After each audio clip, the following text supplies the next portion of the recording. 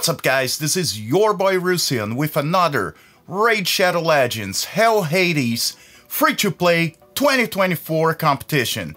Alright, so let's take a look of how things are progressing right now. So looking at my account, I just got my third 6-star champion, and I chose Blade Master. To be honest with you guys, probably wasn't the best choice. He hits hard, great damage dealing, but as of this point, we really don't have the equipment, the right equipment to put on him.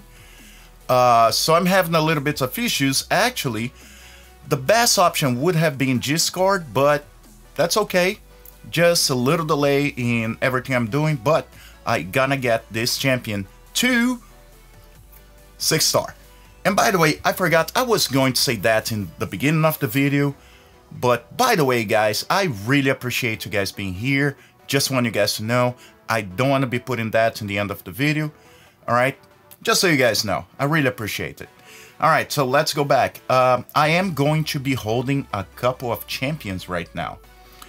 And basically, you know, it's just, I feel it's the best for me, for my account, to have them, at least for a little while. Sure, Spirit Host is someone that I can use as food if I need to, basically because I can actually farm her. It's a little bit of a pain, but can be done. But hopefully I don't need to. Norhorn, same thing. I really want to hold this because he can help in a lot, okay, in progression. And, well, basically everything else epic, for the most part, I'm gonna be keeping, unless it's a really garbage epic, okay? Just letting you guys know. So, yeah, pretty much everything else, for the most part, gonna be food. I do want to at least 5-star Ornn, kind of like sooner better than later. Yeah, and I'm probably keeping Harvester as well. So anyway, another thing, so you guys know, I don't know if you guys checked the other video, but I am opening the shards tomorrow. Today is the 30th day of my other account, and I hoarded shards for a whole month, and that's gonna be the time for me to open those shards. If you guys just let me know which of the champions you think I should be going for on the 15X, because after that I'm not opening for the next 2 months. Alright? Anywho, very hard to be getting those shards. Basically, I got one, finally, my first one on Clan Boss. And yeah, it was just an ancient shard. But still, you know, better than nothing. And I forgot who I got from that. If I'm not wrong, yes, it was Boltsmith. What? I'm not going to say he's bad. He does have decreased speed. He does have increased crit rates and crit damage, which is pretty good. But it's just on himself.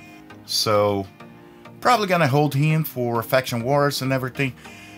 A lot of those champions, it really depends, like where I am and if I actually need food or not.